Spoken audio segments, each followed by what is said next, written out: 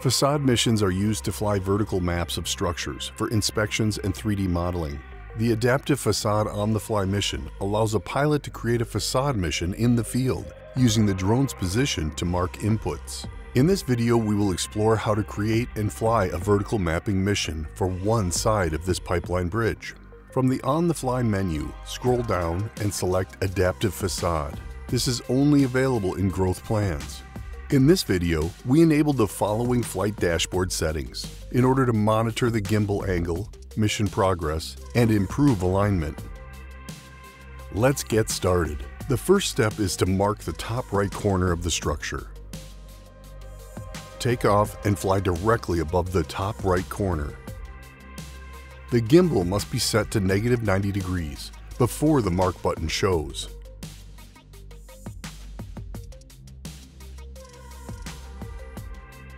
The other button can be used to adjust the gimbal roll using the horizon. This helps with more accurate positioning. Now, fly the drone safely above the top right corner of the structure. This will be the furthest right edge of the flight path. Select Mark to save the input. Fly to the top left corner of the structure to mark the other side. This will be the furthest left edge of the flight path. After setting the gimbal to -90, mark the left corner a safe distance away from any obstacles. Remember this corner location. It can be used to realign the mission after a battery swap using the geo-rectification workflow. Next, align the drone to face the top edge of the structure at a safe distance away. With the gimbal angle set to 0 degrees, select Mark. The next step collects 3 inputs together. Fly to the minimum safe altitude facing the structure, and fly toward or away from the structure to set the target sample distance. This value is displayed below the Mark button. Fly closer to achieve better resolution and higher 3D model quality. Fly further away for a shorter flight time. Next, set the gimbal pitch using the gimbal wheel. Select Mark when ready. Fly to a safe position to finish the final steps. Set the flight pattern to fly horizontal paths or vertical columns. Edit what data will be captured. And adjust horizontal and vertical overlaps in the advanced settings. Give the mission a name and select Continue after reviewing the input summary to generate the mission. Click on the mission card here to access a 3D preview of the flight path. Check where the mission starts, in this case, the bottom left corner. Select X to exit the preview. Select Play to start the mission. DroneLink will take control and fly to the starting location. View the map to see the approach flight path. View the starting target altitude next to the pause button. Once at the starting point, DroneLink will switch to the correct camera mode and begin capturing data automatically.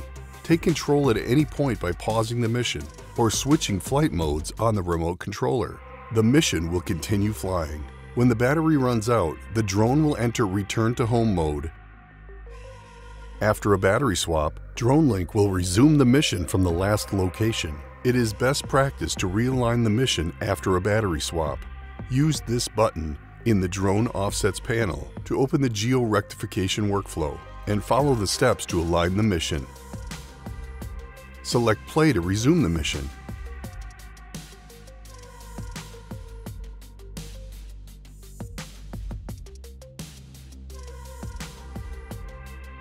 The drone offsets are on the right and can be used to make minor adjustments during the mission, such as moving the drone towards or away from the structure, or up or down in altitude to avoid obstacles.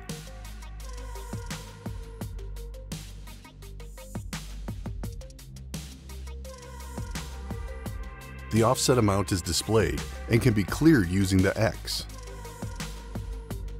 The Drone Offsets panel can be opened or closed by selecting this button.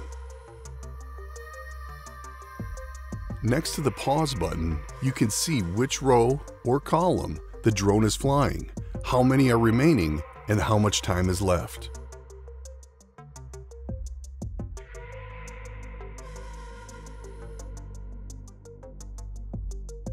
Once the mission is accomplished, the drone will return to home.